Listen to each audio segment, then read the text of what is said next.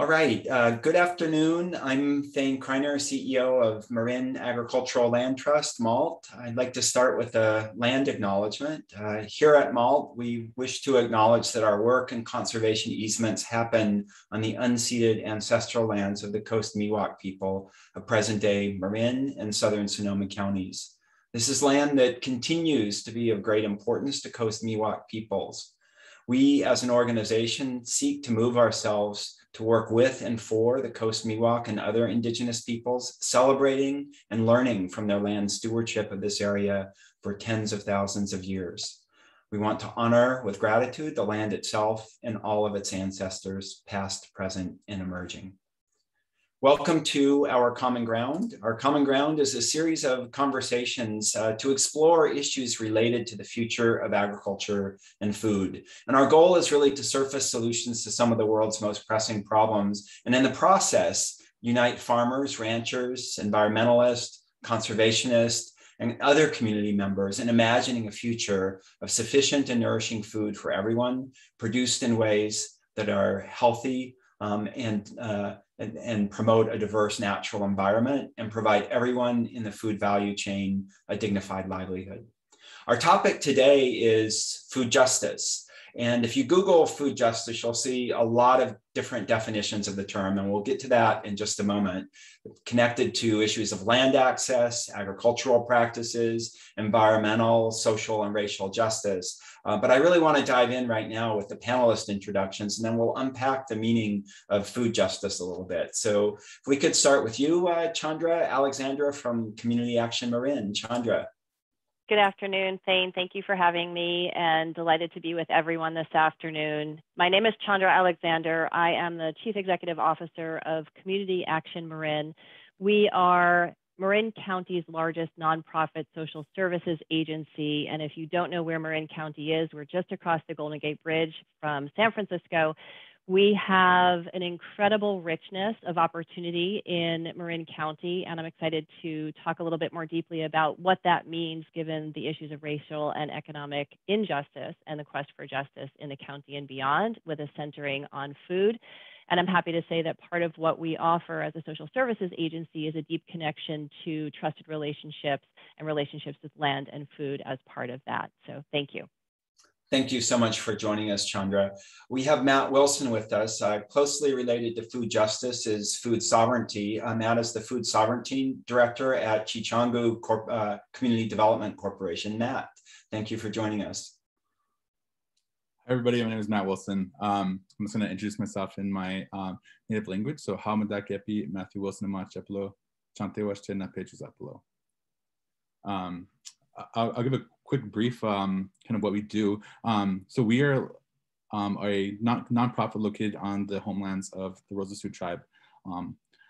Traditionally, Sicangu Lakota is what we call ourselves.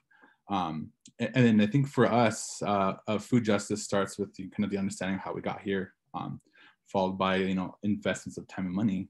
And if you look at the kind of the history of the land and where food comes from, I think that's kind of where you kind of start at, acting in a way that we're going to repair is kind of the harm that was done. And so for us, we are focused on the core areas of health, education, housing, and food sovereignty.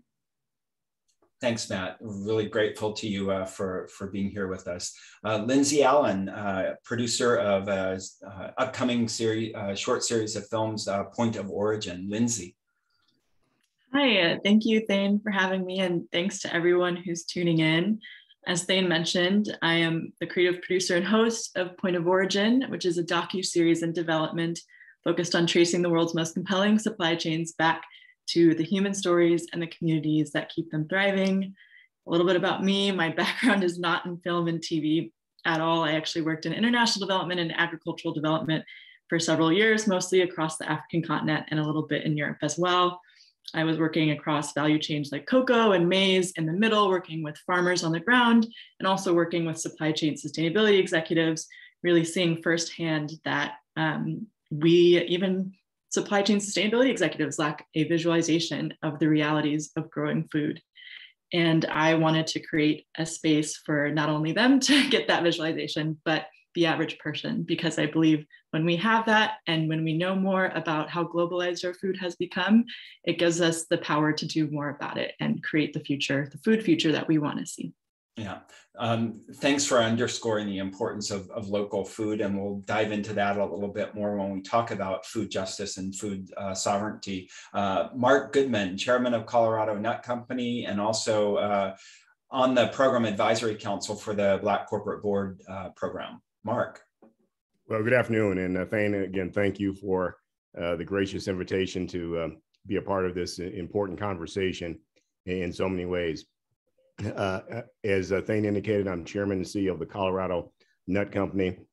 We're just under a 60-year-old Colorado company and a high-quality producer of nuts, trail mix, snacks, and confection items that we ship out broadly across the U.S.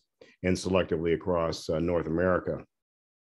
In addition to that, as Thane indicated, I'm a proud founding member and thought partner with Thane and other colleagues on the important work at the University of Santa Clara called the Black Corporate Board Director Initiative to simply identify, help, and encourage a higher concentration of Blacks on corporate boards, work that's near and dear to my heart. So great to be with everybody this afternoon. Thanks, Mark. Thanks again to all of our panelists for joining us. And for our guests, feel free to type questions into the Q&A or the chat, whichever is most comfortable for you. We'll address them as they come up, perhaps, but we'll also plan to leave some time at the end of our conversation over the next 40 minutes or so, 45 minutes, to directly address any questions. So just want to leave that chat open for you to raise comments, celebrate the things that our different panelists are saying. But let's dive in now and really talk about, what does food justice mean to you and how does it inform your work? And maybe we can start with you, Mark, and talk about the dynamics of access and how food justice relates to that. Sure, I'd be happy to. You know, from my standpoint, and just under 30 years of working in all things share a stomach, I can tell you that when I think about food justice, implicit right away is really the lack thereof or injustice, and specifically injustice.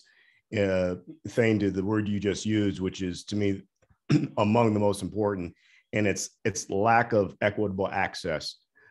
Lack of equitable access in terms of, in many communities, urban to rural, and particularly urban in terms of equitable access to simply have good quality ability to have food purchased for at-home consumption. Also, it applies to lack of good quality choices in terms of food away from home, in terms of equitable access. And when I combine those things in terms of our current US landscape, and even thin slicing it across our 25 biggest metropolitan markets that really comprise 82% of our, touches 82% of our population, that's where we see it most stark. From my hometown area of Detroit, Michigan, where in inner city Detroit, it's easier to get to a liquor store than it is to a grocery store. Same thing in aspects of Cleveland, Atlanta, Los Angeles, and other cities, certainly. I also think about it, Thane, at a macro level in terms of, I call it the math that is maddening to me. Each year in this country, we waste about 110 billion pounds of food. That much food, were we to change our behavior and things, would be more than enough to feed everybody in this country without having issues. 40% of the food that we produce in America ends up being wasted, which again is in that category of maddening math for me. And the last data point that I'll share is basically it comes down to about a pound of food per person per day is wasted in the United States of America. And again, I've not included westernized world. I've not included Canada to South America or Europe.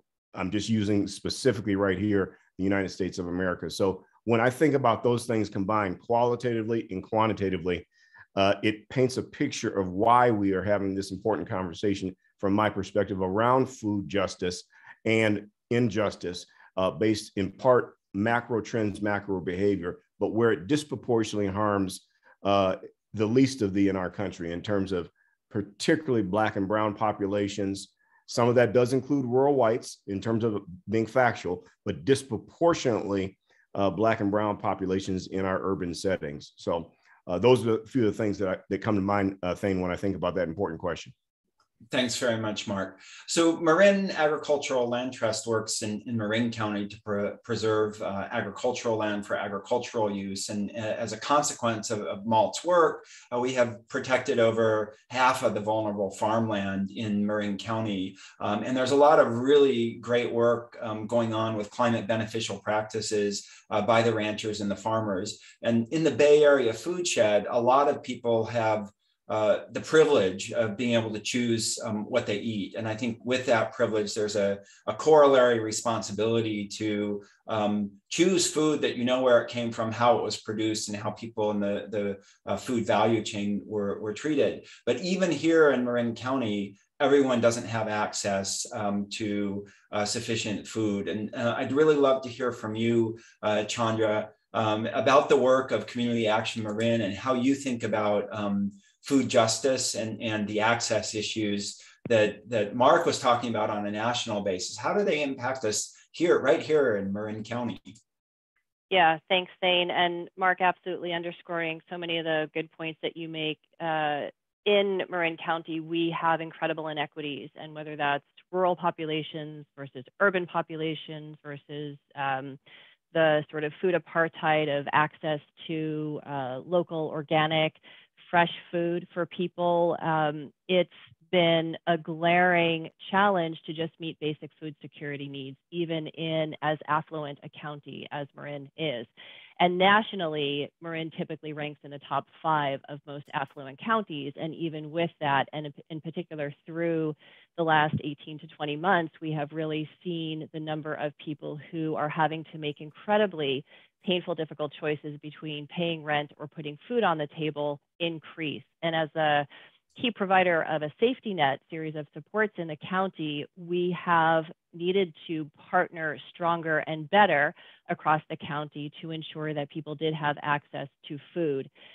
One of the ways that we've seen I think grow in importance is the ability of individuals to have connection to land, to have connection to access food that they are growing themselves, that they can know they have a ready way of being in relationship with land and food and people to ensure that they and their families across generations are fed. So with the inequities, we've seen this rise in the challenges of basic food security, which then raises the question of, well, for us today, what does food justice mean? And I think in Marin County, you cannot separate the issues of people having good, healthy food and food justice as good food for all from the true racial and economic inequities that we see reflected here. Because as you've well pointed out, in our community too, and we serving communities of low income, those communities of low income are by and large people of color.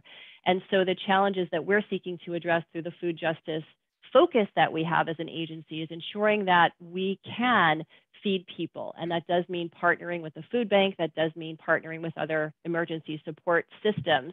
But it also has meant for us quite literally breaking ground on a farm for us in the center of San Rafael and breaking new ground on a farm now in Novato in northern Marin to make sure that our people who are being served, our children and families through our child care early education programs, are connecting to land. We're putting back into, through our commercial kitchen, the food that those families are growing.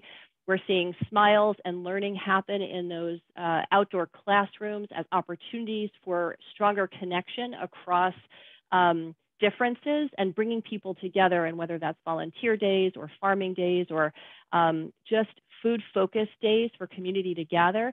We're seeing incredible, I want to say, sort of vitality around this idea of food returning to central importance as a meaningful human experience. So the strength of food then becomes, and we think about going into the holidays, breaking bread with one another as a sort of metaphor for this larger push toward equity that is so important as we as human beings think about what does it mean to be part of society. And food becomes, I think, the literal and symbolic way for us to move that conversation forward. Food is also a connector in ways that help create access for people who do have access to food to find a way into often challenging conversations. So what I'm happy about is being able to provide increased literal food security, but also giving people that chance to connect in our farm, in the gardens, in the work of feeding families, feeding people in our community. Thank you. Thank you, Chandra. That's really a great setup for us to hear from Matt about the perspective from Indigenous peoples who have been forced off a lot of their lands in this country. And how do you think about, Matt, about what's your perspective on food justice, and how do you approach it in terms of food sovereignty and the sovereignty of peoples? Yeah, I think for us as Lakota people, food justice means looking at, what happened to the buffalo. Our food system here was based around buffalo, so was our economy. And buffalo was systemically wiped out by, settlers in the US government. And so that disruption to our way of life, persists to this day. And so if you look at bison or buffalo reliant nations, they have an average income that's, half that of other native nations that are focused around, fishing or other areas. And so you can't talk about food justice without talking about Indigenous people. And we must have a seat at the table when creating these solutions. And then for us, I think food justice starts with the basic understanding of how we got here to this current food system. Followed by investments in time and money. And then for us, the way we do that here is we are focusing around food sovereignty. And food sovereignty and food justice are two concepts that have similar aims and strategies. But for Indigenous communities especially, we tend to use the term food sovereignty just because it has this more of a connotation of being independent and self-sustaining, and which is something that Native nations strive to be. I think it's just also a nod to, the political status of Native nations, our tribes, what people know, as sovereign governments with their own, power and legislation and jurisdiction, especially around land. Great. Thank you, Matt.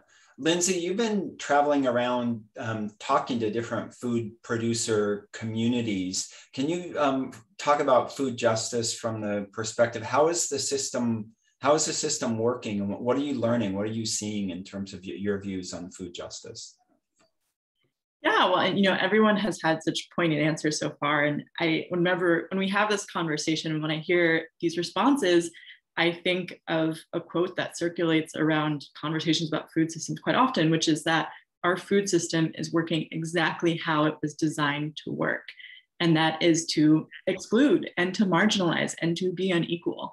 And so when I think of food justice, I think of system revolution. And I know that is a phrase that scares a lot of people and sometimes puts people on the defense, but it's a phrase that I think we need to learn how to be more comfortable with when we talk about food justice, because if we are going to create more opportunity for folks at both ends of the supply chain, then it requires, these measures of systems redesign. Mark spoke about how he's from Detroit. I'm from Chicago. And I had saw very similar things growing up, and also just saw, now having worked with producers and worked on farms and, worked with farmers and talked to farmers, I would make this joke, oh, I'm such a city girl or from the city. And I think it just goes to show folks in cities are so disconnected from our foodways, and we just don't get exposure to that unless you grow up in a very agrarian community. And, with our food ways being so globalized as they are now, it creates this, manner in which our lives are way more global than we realize. And that is really what drives, our work, our team's work at Point of Origin, is this idea that knowledge is power. And in order to kind of reorient the way that we think about systems revolution and systems redesign and understanding where our food comes from and who are the people at the starting point, then we need a segue and we need an access point into that and to have those conversations with growers. And, you know, sometimes it's not always pretty. Sometimes we have to have very candid, very tough conversations. But I think that is the way to build those bridges.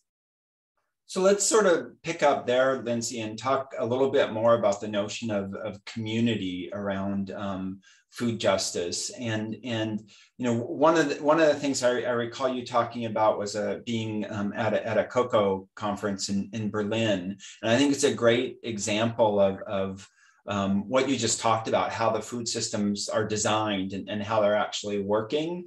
So would you mind sharing that story a little bit? Yeah, definitely. You know, I think it speaks to the fact when we talk about community and food, it is very much oriented around planes of power. And I noticed that when I was working in Ghana, I was working with a team that was creating tech solutions for cocoa farmers at the beginning of the supply chain. And then we were also building customized solutions for corporations, chocolate brands, and traders at the other end of the supply chain.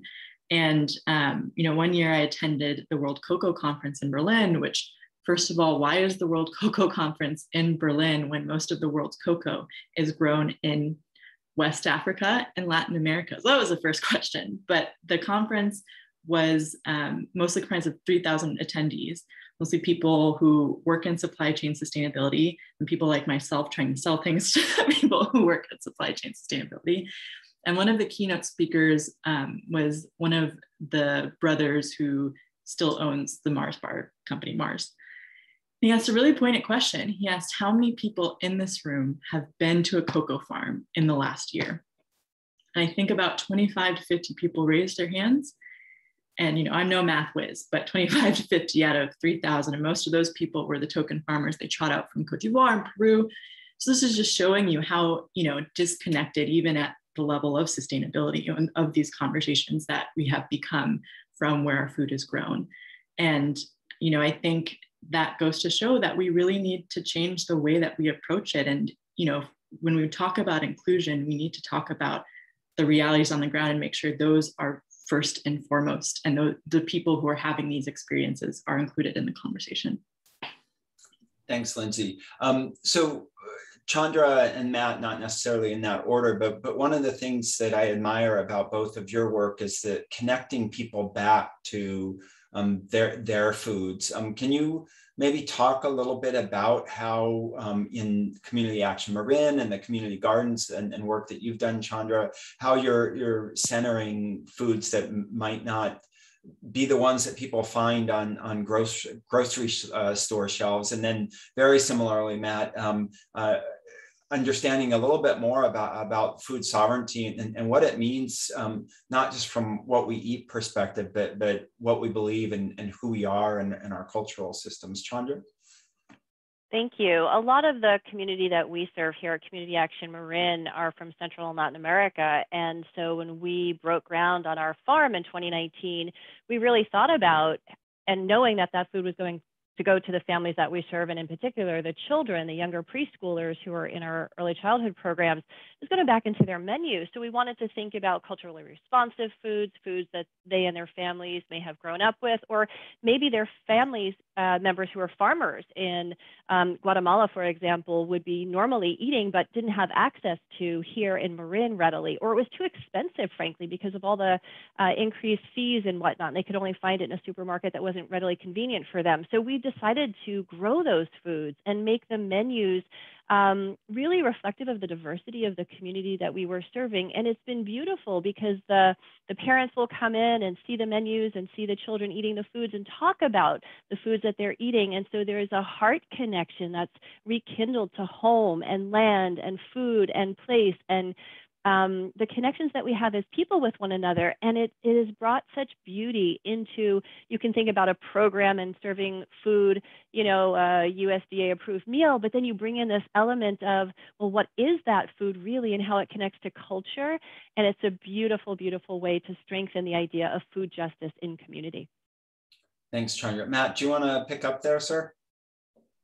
Yeah, and so something that we do here is we're trying to change people's perspective around food. From one being food as just a means of, you know, filling your stomach, your physical hunger, but changing the perspective that food is medicine, that has a holistic approach and you know, feeding you emotionally, spiritually. And I think for us, a lot of that has to do with coming from that food system that was, you know, eating with the seasons, hyperlocal, understanding the wild plants that grew here, and again, relying on the buffalo as one of our main protein sources. Then jumping to one that's, you know, a diet that's really, you know, full of processed foods and so right now we are trying to rebuild that connection with food and with the land. So with that is incorporating more traditional indigenous food knowledge from our elders, making sure that that knowledge is passed down to the next generation, so that we can, you know, heal some of that intergenerational trauma. And we're using food as kind of the kind of the key or the drive to do that. Thanks, Matt. Mark, I wonder if you might want to jump in and talk a little bit. You've had some very interesting experiences over your vocation with food, as from a recent conversation, I understand you're moving towards this concept of how to center on the center shelf, so to speak, foods that are better for people. Can you talk a little bit and sort of reverberating with what Lindsay talked about in terms of how the systems are designed and the need, I mean, picking up Lindsay's word, to revolutionize or really transform them so that everybody has access to sufficient and nourishing food? Certainly. I think, you know, one of the points that Lindsay made in terms of how the system is designed, and it's designed to do just what it is doing, is spot on. And when you layer that with the amount of food that is wasted each year, what happens is we create this self-fulfilling cycle of food prices continuing to go up. Access becomes harder and harder, as Chandra mentioned in some of her comments as well, because, well, when prices go up and people, either if they are underemployed, not employed, challenged with a home circumstance, healthcare issues, childcare issues, all combinations of those things, and of course all of the things that Matt mentioned as it relates to the ability to be a part of what happens in generational pass down of things that have been disrupted. So if people have a dependency on processed foods, thing that I know a thing or two about, fortunately or unfortunately, that creates a hard cycle to break. So I think for me, there are two things there that really are important in this conversation. One is how we think about, and Lindsay mentioned revolution, and I think it's an appropriate term, because in order to fix these things, we have to disrupt them, because they won't just kind of incrementally work themselves out. You won't all of a sudden have the food industry go, oh, well, we're going to change our ways so that we don't increase prices. And, you know, we'll put a dent in the 110 billion pounds of food that gets wasted in the US. That will take different thinking, a different way of approaching this, that I think in some aspects may be revolutionary, disruptive, but needed, because our systems aren't changing. They're continuing to perpetuate themselves, which is why I think what Lindsay mentioned was so poignant, because it's doing what it's designed to do.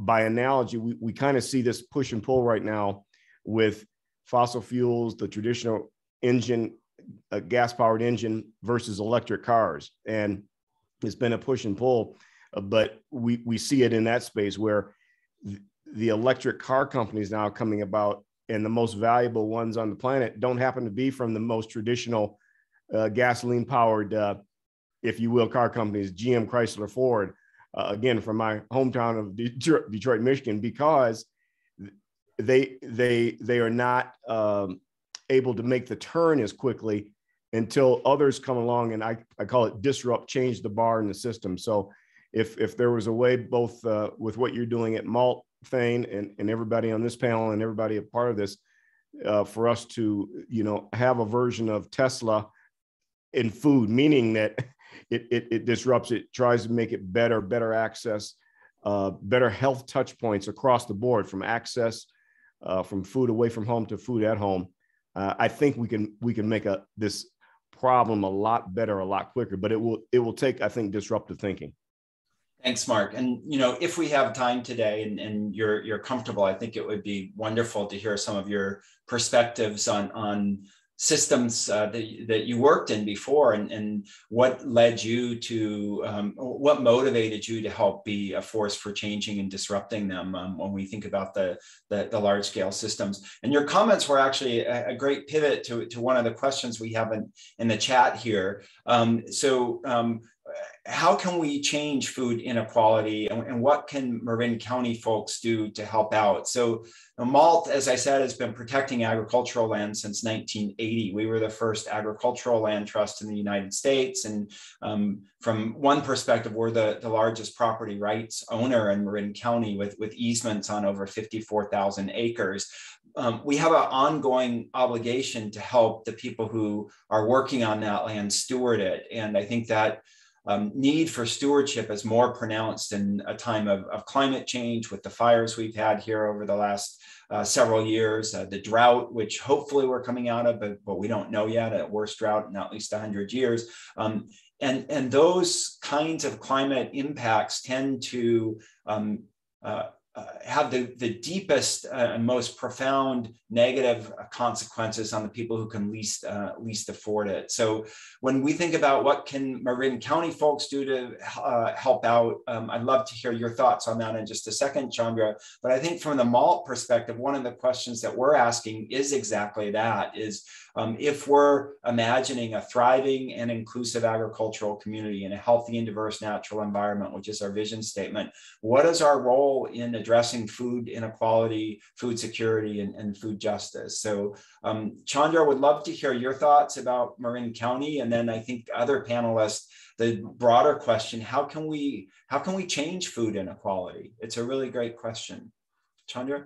Yeah, it's a great question. I have a few thoughts that come to mind. I think one is to address the fear around public benefits and people receiving public benefits, because there is still a lot of fear about getting the government assistance that people might be entitled to. And so when we think about and we see people who are able to access public benefits and are doing so, the stress and pressure and anxiety that's relieved from them in their day-to-day lives is tremendous. And we want to help ensure that people are relying on trusted local community-based organizations to get the access to CalFresh, to SNAP, to whatever the food support is that the government is offering, and know that that's okay and that's something that they can do. Another, in terms of what people can do, so that's sort of a communication, education, help to support community and that education and outreach, and increase the knowledge of trusted messengers in the communities to help ensure people have access to public benefits.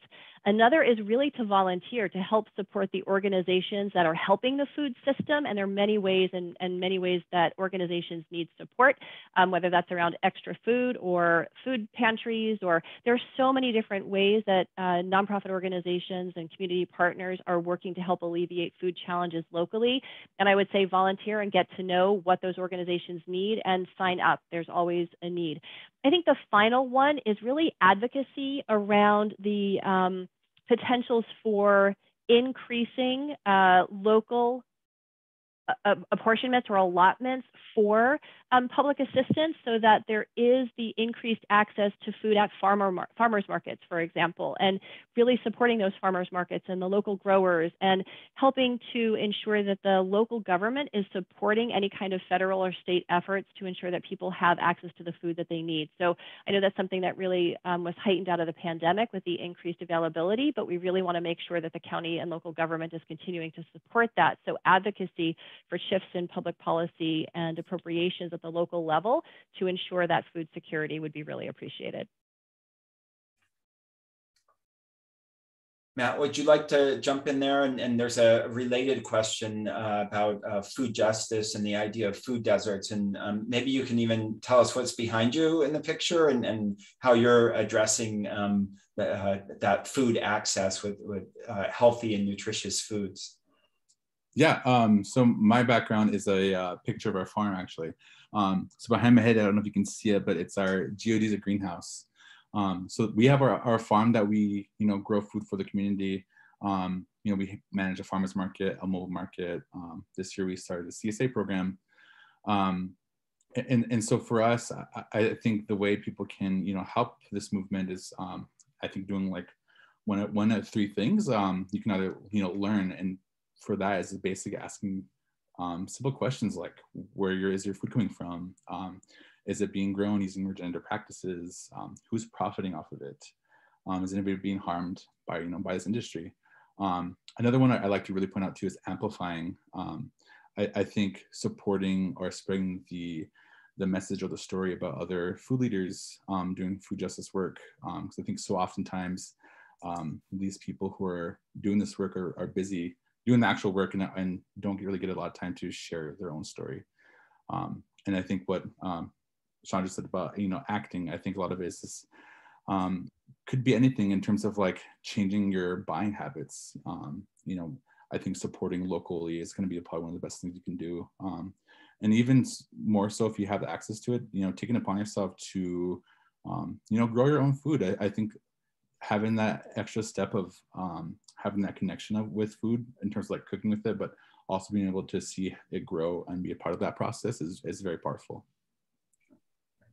Lindsay, one of the things that came up in both Chandra and Matt's comments was this notion of the stories of where food comes from. And that's really one of the driving forces behind your work with Point of Origin. Would you like to maybe share one of those stories and help us understand what's happening if we take a line of sight all the way back to the source of food that we find on a grocery store shelf? Yeah, well, first of all, just to speak to the food desert question real quick, I live in Long Beach, California, which is a food desert in spite of the fact that we're home to the port of Los Angeles and Long Beach, those two ports, which are two of the largest, if not the largest ports in this country. So all of this food, all of these goods are coming through the city, which is still a food desert. So if that doesn't show you kind of these planes of inequality and power, I don't know what is. And I think both Chandra and Matt spoke so poignantly to the fact that, not only do we need to take these steps to create localized supply chains, but also the work doesn't stop there. So you could do all of those steps, but it's not like, okay, we're done now. We've done what we're supposed to do. It's a long-term haul, And part of that is having these conversations and having tough conversations with the people around you to raise awareness. Because I think all of the people who are attending this event, you're ahead of the curve. There's a lot of people you need to bring with you. And if you are working in food, if you are in the food space, creating space for Black, Brown, and Indigenous people of color to also become food leaders in this space so that they can do right by their communities. And going back to the source, having those conversations, the interesting thing and, the thing that I love about the work that we're doing right now, our pilot, what we're working on is, almonds in California. And those stories are going to be very different from cocoa growers in Ghana, right? Or coffee growers in Vietnam, or pineapple growers in Costa Rica, or lobster men and lobster women in lobster people in Maine. So, I think that is the core of why those conversations are so important, because that experience differs so much, whether it comes down to fair pay, whether it comes down to sustainability issues, whether it comes down to a lot of the issues we talk about on a global scale that intersect with our foodways, right? Migration, urbanization, climate change. So, these are all really linked to our food. And I think when you talk about the communities who are producing food on a mass scale to meet our demand, even though that demand and that access to demand is unequal, you really learn how powerful food has become in our lives, and we're just not aware. So I think that is the core of that conversation, understanding the differences across commodities and the lived realities of those who are growing food at a mass scale. Thanks, Lindsay. I love the list of the different growers, the almond growers, the lobster, et cetera. And I'd add to that, dairy ranchers in Marin County and the stories of how they produce this really incredible organic and often artisan food for the Bay Area food shed. And at the same time, realizing, coming back to comments that Chandra made earlier, that everybody doesn't have access to that. So, a question in the chat here from Aaron. Hey, Aaron, is what role role do local municipalities play in each of your work? And what, I think a sort of broader framing of that question is, what would you like to see from them, as Aaron asked, but also what are the capital stacks that we need to activate to shift these food systems to ones that are more sustainable and more just? Anyone want to dive in on that? Mark, you're leaning forward, or Chandra. Well, at least two things that come to mind on that multifaceted, important question. One is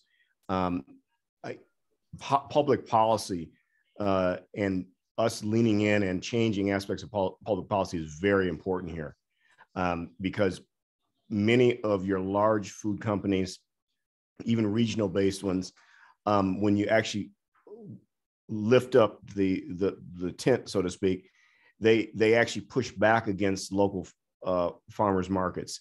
They push back against farm to table in terms of consumers getting direct access from growers to the table, because again, this plays directly into it disrupts part of, or threatens part of, the economics, because they want consumers to go to a grocery store and purchase the food. And when you do that, there's so much built into costs, profitability, the middleman, middle woman, middle person getting a piece of the action across all those things, when it doesn't actually necessarily have to be that way across all fronts, number one. And I think there's another aspect to it here that is important, particularly from those of us who are, in governance roles, educators. And it's something that Chandra mentioned earlier, and that is, the stigma around, from a standpoint of public policy, around public access. Well, when you actually step back and shine the light on it and do justice to public access, many of your largest companies, including food companies, benefit from public access. They get public access to taxpayer dollars from the Treasury. They get public access to the largest amounts of PPP funding. When we were going through that first part of the COVID crisis, went to 2/3 of that went to publicly traded companies. So that term public access oftentimes is allowed to be used to, I think, abuse, if not almost psychologically terrorize those that need it.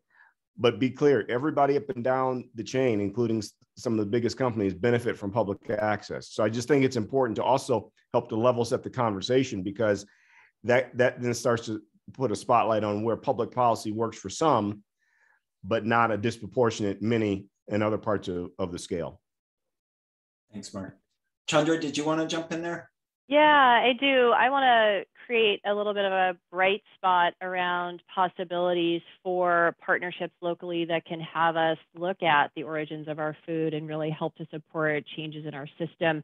And that is, the way that we got access to land was by looking at the land that we occupied and had been on for over 30 years in partnership with a local school district. And we had been supporting early childhood education, and we saw shipping containers over there by that fence. And we turned to the school district and said, hey, we want to start growing our own food. Would you give us access to this as part of? Absolutely. So we entered into a partnership with the school district. We were able to transform that land and break ground and bring community together, and teachers and parents, and celebrate really the creation of something in community, with community, for community, by community. And that was a powerful move. So ultimately what we'd like to do, and I know some partners are doing this, is bringing then the food back into the school district itself.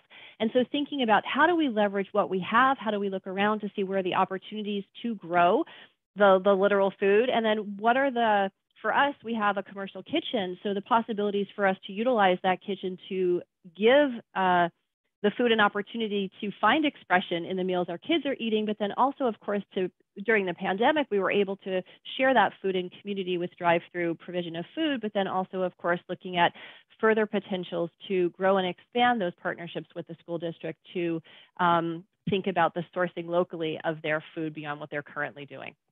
Yeah.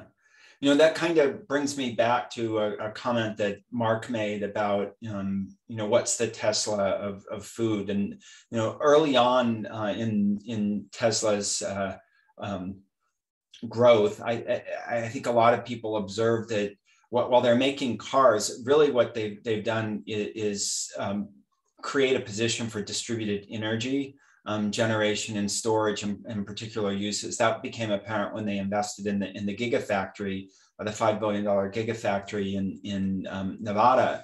And so when I think about local food production and consumption and this sort of connection to farmers markets and the kind of work that you're doing, Chandra, and the work that you're doing, Matt, to me, that is kind of the analogy that, ultimately we need to be able to produce food for people who live in our communities. And that's a really vital function in addition to all the other ecosystem benefits of working lands it is food production, in addition to carbon sequestration and biodiversity and habitats and et cetera. But when we start thinking about that, and you alluded to this a little bit, Mark, there's a need to sort of shift our belief systems from, we have these huge companies and enterprises that are the sources of food. And yet a lot of people who live in food deserts and experience food inequality maybe have never seen a peach growing on a tree,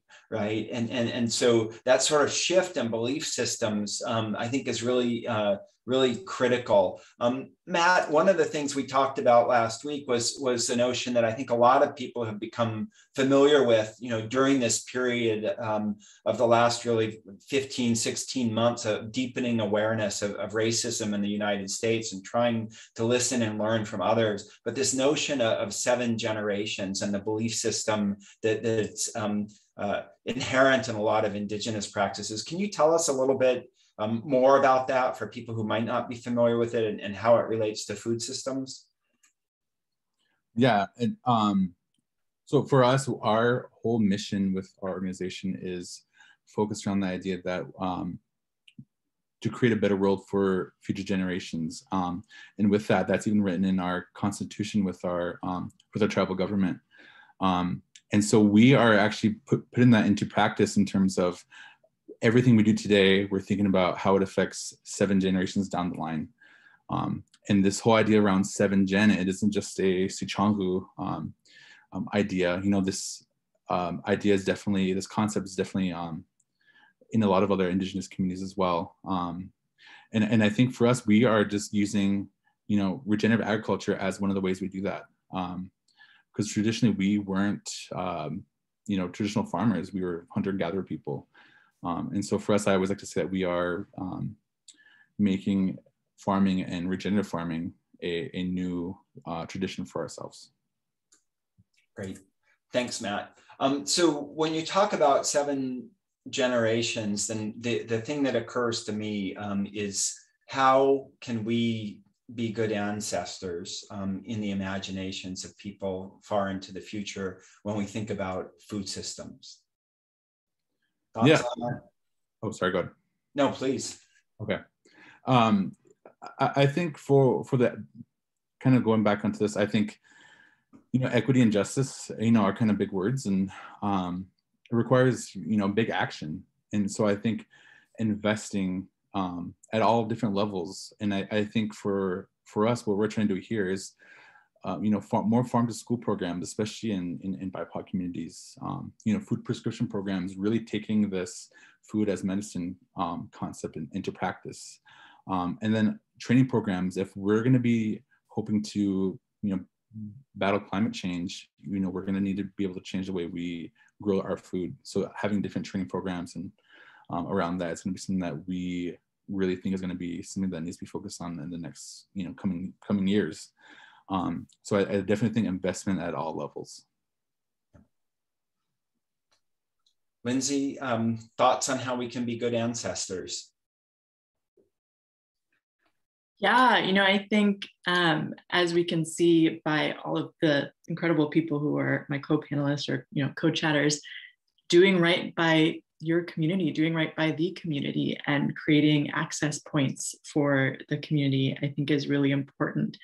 And I think doing it right by our ancestors, when you think about what our ancestors have done for us and what they created for us, it's hard to remember sometimes that that was future thinking, right? And I think it can be so easy to get caught up in the here and now that we don't see ourselves, and we don't see community, including the future. And that's part of the overall climate change debate as well, right? Like how do we really get people to understand that our future is just important to us now? And I think that's also a key component of doing right by our ancestors, is that considering the future. Yeah. Mark? The one word that comes to mind is narrative. Keep telling the story, because I think that and why this conversation is so important from my standpoint is some of these conversations happen in important pockets and areas, but I think telling this kind of collective narrative over and over again, so that narrative starts to turn into consciousness that turns into collective action. So that to me is one of the biggest and most important aspects of this from my standpoint. So when we think about collective action, I mean, I'm a pretty firm believer that to build a future that we all want to live in, it's going to require collective action. There's no individual or organization that can forge a forward path for it, whether it's clean energy or food systems or safe drinking water, whatever it is. No one can do that on their own.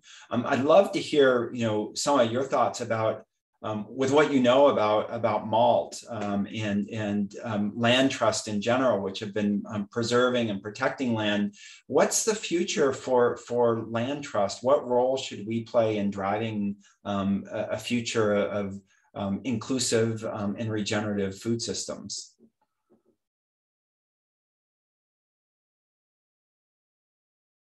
Well, I think one of the things that comes to mind, Thane, that is, and you and I have had part of this conversation, but it's a large existential challenge for you, which is how do you deal with the original sin, apologize, and rectify it? Because those things end up advancing the cause, because then that brings healing and help with it.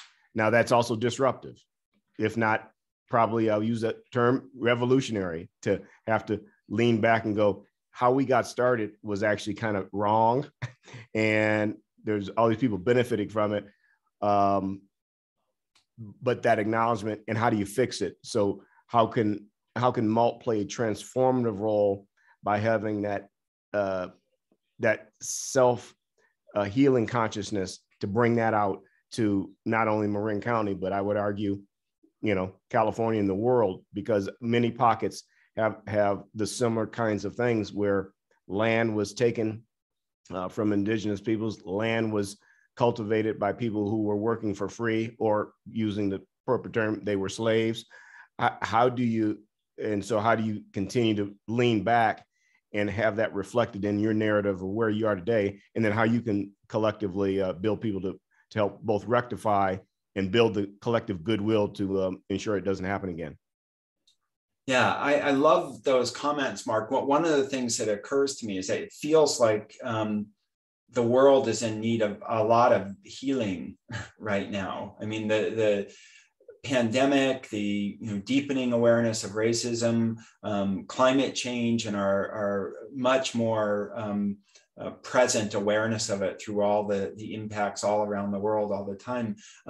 I haven't met anyone, there's ranchers and farmers who I've had the privilege of being on their land in Marin County, and I haven't met anyone who does not believe that everyone on the planet deserves sufficient and nourishing food. Those people may exist, but I don't think, I think it's a first principle is almost everybody embraces the idea that we all deserve sufficient and nourishing food, and that we want to produce that food in a way that's in harmony with nature and preserves and protects biodiversity. I think the hard part is how do we get from here to there, right? Especially when there are a lot of wounds and a lot of things that have not been healed. And how do we move beyond that to the world that we all want to live in and the collective action? Other thoughts on that? We just have a few minutes left here, so love to have sort of maybe a final round robin of thoughts from the panelists. So maybe we'll start same order, Chandra, with you. Yeah, super quick, two thoughts. I mean, one is to have MALT help people have access to the conversation that needs to happen around this. I think that's an incredibly important space. And the other closing thought that I would say is, this is about individual empowerment as well. We talked about the stories. It's also the stories that we tell ourselves, and it's about our relationships to our own bodies. And in many cases, those are internalized oppressions that we carry. And so really being willing to say the connection of earth to food, to body, to future, and then the question of living our ancestors and creating that inheritance is incredibly important. So the willingness to recognize that sometimes it's also the stories we tell ourselves and the connections that we have to our own bodies, and that brings in a lot of layers of what justice means and difficult conversations for us as individuals too. Thank you. Yeah. Thank you for that, Chandra. And that was the intention in creating this series, and is the intention of the series of Our Common Ground, is to create a space to have some of these conversations and learn together, and ensure that we're hearing a diverse set of voices as we imagine the future state. Matt, your thoughts? Yeah, I would like to just say that I think continuing to support and include BIPOC voices is something that's really important, especially for Indigenous people who we don't really get a chair at the table in these types of conversations. And so I would just like to say continue to support them, because I think Indigenous people have and always will be fighting for a future that is safe, whether that's with land, food, energy, or air, water. And I just think that by including me today, I really appreciate that. And so I think just having, including more of these voices in these spaces. Yeah, well, I want to say we appreciate you making time to be here and share your knowledge and wisdom with us. And I think, one of my beliefs about collective action is that we can all learn from each other. And that is part of the path forward. Lindsay. Yeah, we've talked a lot about public policy during this conversation. And, when we look at some of the policy debates happening right now, there's areas where we can step in for collective action and make a difference and say, hey, this needs to be done. For example, debt relief for farmers of color. That is a debate that is happening right now that needs support. Those farmers need support in saying, hey, land and money has been taken away from us consistently since the beginning of this country, since we were considered humans in this country. And we need relief from that. And, that's being fought against. That's a conversation that we need to be jumping into. When we talk about CalFresh dollars and public spending on food access, talking about how these are things that actually stimulate our economy. The long-held narrative is that they drain our economy. And we know from programs like Chandra is working on, like programs that are happening here with the LA Food Policy Council near me, that's not the case. They stimulate the economy. So these are the conversations that we can jump into now with collective action that organizations like MALT can make a difference by taking a stand in. Thank you, Lindsay. Mark. Again, grateful thing for the opportunity. I must say +3 to everything that was said. And I would just add, in terms of collective action, it always needs leadership. So when you're ready to run for governor of California, I'm all in, and you're going to transform the place. Let's go. Yeah, I don't know if I'm going to be running for governor, but I do have an ongoing joke with Lindsay that she needs to run for president someday and do it before I'm too old to help with the campaign. I really appreciate all of you joining us for this episode of Our Common Ground, which will be rebroadcast on KWMR and on Marin Agricultural Land Trust website. We hope that you'll join us for our next session, our next session on December 1st at 4 o'clock. And we'll be looking at innovations in land access, which is part of the food justice conversation. How do people get access to land to produce their own food? And what are some of the innovations out there to help provide access to people who might not have had it, to new farmers and ranchers, and especially to people of color. So thank you all for joining us again. Have a great afternoon, and bye-bye.